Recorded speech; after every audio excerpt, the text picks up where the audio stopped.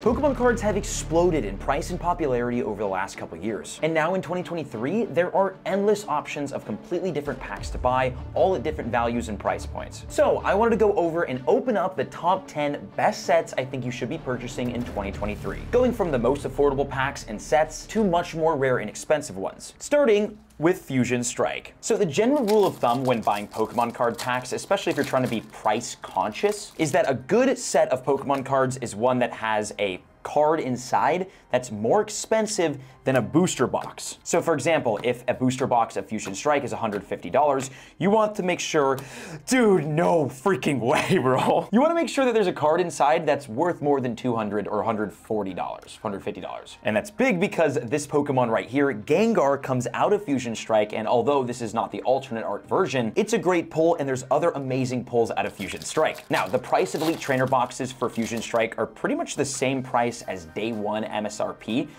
which is kind of hard to find, especially in older sets. Now, this isn't too old of a set, but it's definitely older. And the biggest hits from this set include the Gengar VMAX alternate art, Crabdominal V, which is going for around $200 ungraded right now, and at a PSA 10, over $430. So that alone makes this set really, really valuable. And again, that card is more valuable than a booster box of Fusion Strike, which is a really good sign. The second biggest hit is the Espeon VMAX alternate art, which at a PSA 10 is $300. And ungraded, completely ungraded, that card's worth $124. And if history repeats itself, basically the expensive Pokemon and premium Pokemon like Espeon, like Gengar, as they get older, those cards typically end up going up in price, especially for the more rare and more vintage versions of it. This set is only going to get older, and again, assuming history repeats itself, those cards will only get more expensive, making the set more expensive. But for now, it's nice, it's affordable, and there's some amazing hits inside. Set number 2,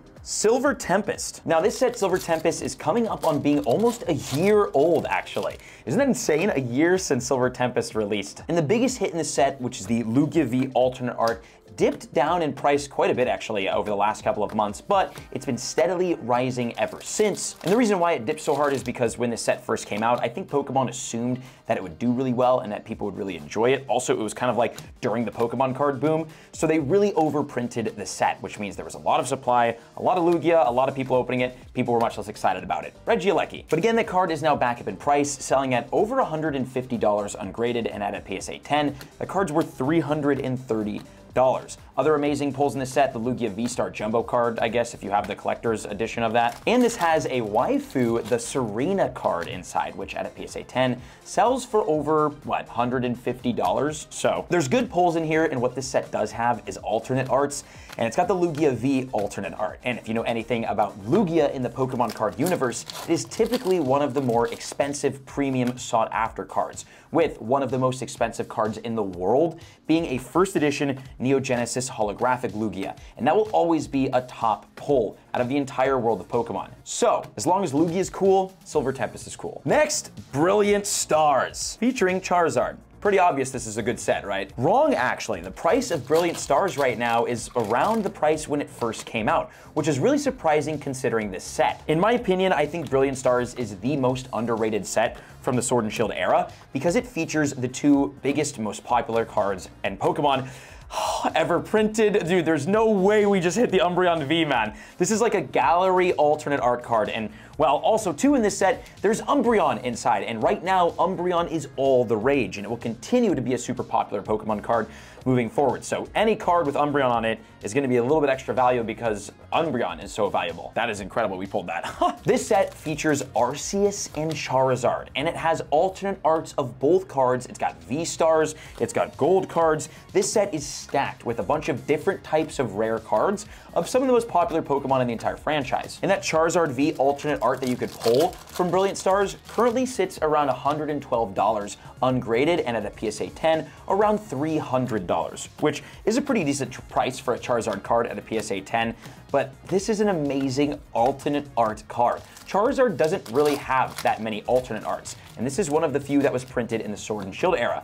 It actually might be the only one that was printed in the Sword and Shield era, which is kind of makes it a sort of iconic Charizard. And again, there's a lot more. There's Charizard V-Star Rainbow Rare, which is $157 at a PSA 10, which is really kind of cheap for a PSA 10 Charizard Rainbow Rare. Then we've got Marnie, or Marnie's Pride Full Art Trainer card, which is Waifu. That card's only $20 raw, $100 PSA 10. Charizard V Full Art, $85 PSA 10. Arceus V Alt Art, also $85. The big hits in this set, dude, we got the Raichu V, bro. I thought this was the Charizard V Full Art, which, by the way, is a $85 card at a PSA 10. That's also pretty valuable. But we got the Full Art hit. It's a really fun set. It's got really awesome cards inside, and it's still super affordable. Now we move to a fun one. It's Lost Origin, one of my favorites on the list today. I love Lost Origin because of the Pokemon cards that you can pull inside. It has one of my favorite alternate arts ever, if not I think this is my favorite alternate art ever from the Sword and Shield era, the alternate art Aerodactyl V, which I actually have 2 of that I'm getting graded right now. Really excited about that. And that card happens to be the #2 most expensive card in the entire set, coming in at $100 ungraded and at a PSA 10, around $250.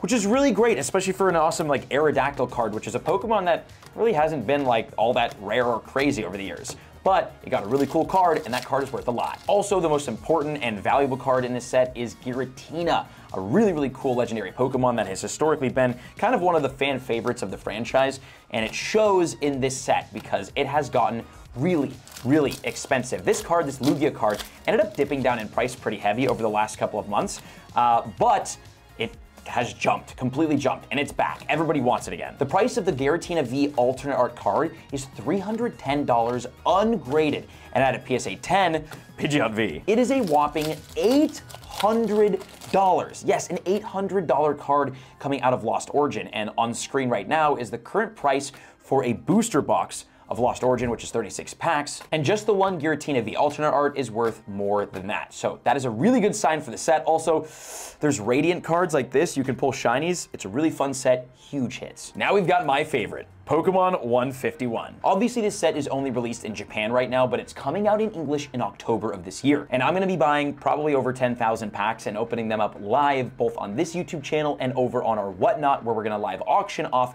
packs of the brand new 151. If you wanna join our Whatnot auctions, link in the description, you get $15 free for signing up. Check it out. This set is, I think, going to be the biggest set ever.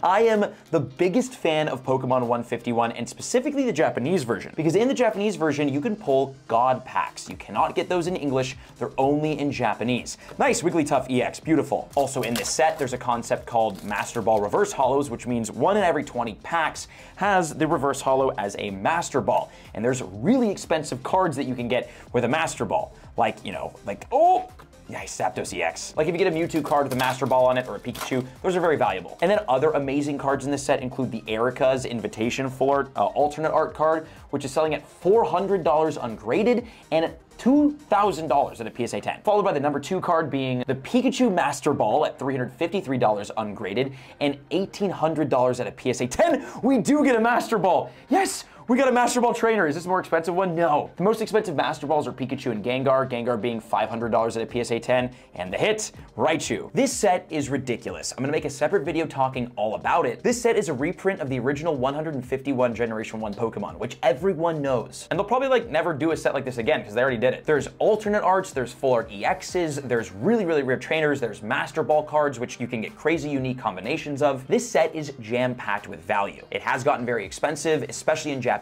but when it comes out in English, I predict they're gonna print a lot of it, so it should be pretty affordable, but I think over time, this will be one of the best modern sets ever. Now we've got absolutely one of the best modern sets ever, and currently the most expensive Sword and Shield set, Evolving Skies. This set is currently going for like $400 for a booster box, and I'm gonna be honest with you, I think it's a little bit overhyped. Well, maybe not overhyped, but definitely overpriced right now. I do think, and I have always thought, that Evolving Skies is by far the greatest Sword and Shield set ever, especially when it came out. 100% the best Sword and Shield set. So I think that it will always be valuable. It's always gonna hold value, not only because it's the best Sword and Shield set, but because of the cards that you can get from inside.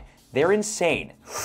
Leafeon V. This set has some of the most popular Pokemon in the entire franchise, all stacked and just bundled into one set, including Rayquaza and a lot of the Eevee evolutions, like the #1 card of Evolving Skies, the Umbreon. This set also has the single greatest collection of alternate art Pokemon cards that are in like one single set. It is just ridiculous, the ones that you can pull. And the most expensive cards in this set, which is again kind of what makes this so valuable, and I think it's gonna make it valuable forever, at a PSA 10, here are the prices for some of the biggest hits of Evolving Skies. Rayquaza VMAX alternate art at $500. The Moonbreon Umbreon, I think the PSA 10, it's gotta be over $1,000 for that. Actually, on screen right now is the price of a PSA 10 Moonbreon alternate art. Their Rayquaza V alternate art, I think, is around $200, Dragonite V at around $200, Sylveon V Max at around $250, and the Umbreon V alt art at around $300.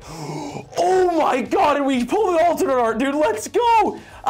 We got a Duraludon V alternate art from Evolving Skies, no shot out of a blister pack. That is ridiculous. Oh my, I don't know, on screen right now is obviously the value of this card. I don't know the price of it, but I know that it's an alternate art from Evolving Skies, and that is impossibly rare to pull with how expensive these packs are. I can't believe we just did that. Next is my favorite set, favorite modern set ever printed. It's Hidden Fates, and I'll explain why I like this set so much. These packs are around $20 a pack, so we're definitely starting to get into the more expensive stuff, and this is Sun and Moon era, so the era before Sword and Shield and Evolving Skies. Hidden Fates has the single greatest shiny Pokemon card collection in one set ever. There are so many shiny Pokemon, which we'll hopefully pull today.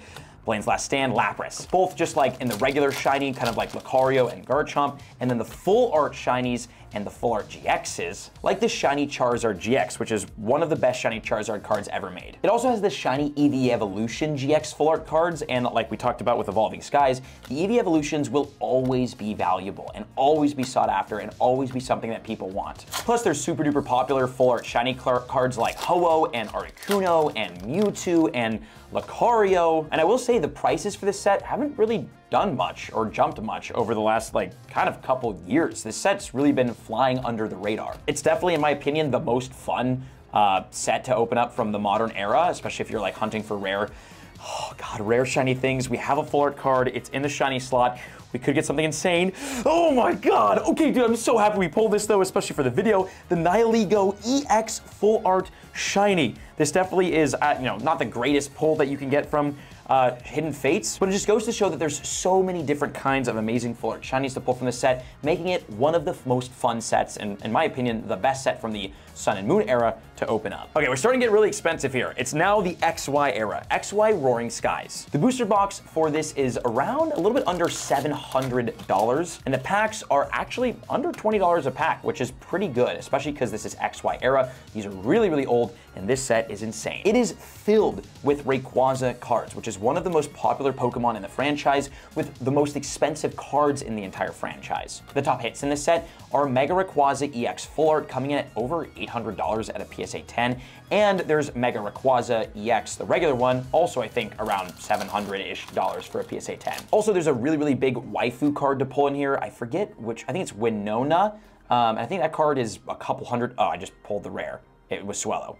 The rare was Swellow. Hydreigon and the Swellow. And the top hits at a PSA 10 coming out of this set, XY Roaring Skies, which, man, if you want to spend a little bit more on booster boxes and packs, I think this is a great set. The top hits include Rayquaza EX Full Art at $780, Mega Rayquaza EX Full Art at $750, Winona Full Art at $450, Cracked Ice Articuno at $400, and the Mega Rayquaza EX at $250. Last pack magic, no luck today from Roaring Skies. Know that it is an X and Y era set, so the hit rates are a little bit lower. Now we hit the expensive stuff. Starting with Black and White Dragons Exalted. This pack I purchased, I think on eBay, for somewhere around $100 for the one single pack. So these are not cheap, and there's a huge reason why. For starters, this is Black and White era, so it's older than Sun and Moon, it's older than EX. This is a really, really old era of Pokemon cards. And the biggest hits include Pokemon like Rayquaza, Ho-Oh, Giratina, Mew. There's really, really good cards to pull from this set. It also has a shiny Rayquaza card in it. There's actually 4 different shiny cards in here. There's Superior, Ranunculus, Crocodile, and Rayquaza. All of them super duper expensive. And again, you can still pick packs up for around or under $100 each. Although the set is really only worth opening if you're planning on grading any of the hits that you get from it. And you kind of gotta hope you get a pretty good hit, because the prices for the set aren't super duper great. We've got the Alomomola, but if you do grade these cards and get them PSA 9 or 10, they're definitely expensive, definitely worth the 100. Today, we're not getting lucky. but it is a great set if you can afford it. And then set number 10 today is this guy right here, a very, very expensive pack of EX Dragon Frontiers. Now, this set is kind of as expensive as the original vintage stuff. I bought it for around $460, and honestly, I bought it from eBay, so it very well could be graded and I could be getting scammed. So be careful with that. If you want to find a place to buy completely legit Pokemon card product, including vintage, mid-vintage, anything, we sell and do box breaks on our Whatnot. Again, link is in the description, gives you $15. Really legit spot to buy legit cards. Okay, so here's why EX Dragon Frontiers, I'm marking it as one of the best sets to buy in 2023. For starters, this set has the cards Shiny Delta Charizard and Shiny Delta Mew. They are amazing, amazing Pokemon and insane pulls. It also has Latios and Latias cards inside, as you can see by the card art in front. And if you know anything about the Pokemon card market, you'll know that Latias and Latios have been absolutely erupting in price lately. I do not know the card trick. It's gotta be 3, right? EX era, I don't know the card trick. I'm just gonna open up. Okay. The set Team Up, which is another set I really think is worth buying, although it's very expensive right now, is going so crazy in price because of Latios and Latias, so it's making all the other Latios and Latias cards everywhere else get super duper expensive, including the ones in this set. You can still pick packs up of this set for under $500. Look at that, we got Totodile and Cyndaquil. We got the starters, beautiful. And there are huge hits in this set at a PSA 10, and I mean huge, which is why I think the set is so worth picking up over other vintage sets. The Dragonite EX at a PSA 10 comes in at $3,500. And look, these are like Delta, right? So this is like, it's like a fire Feebas. That's really cool. The reverse foil Typhlosion comes in at a PSA 10 at $800.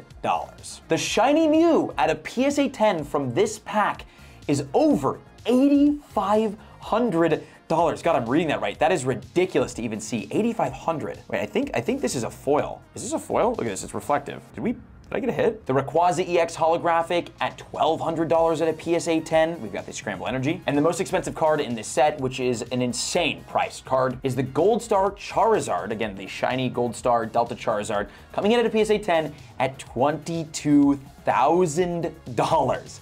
This set is ridiculous. And yes, I do think actually this trainer card, which was a holographic, was our rare, so I'm sure this pack was weighed and we didn't get anything good from it for that reason. But those are the top 10 best sets I think you should be buying in 2023. If you enjoyed the video and you found this entertaining and helpful, make sure to leave a like, subscribe, and I'll see you on the next video.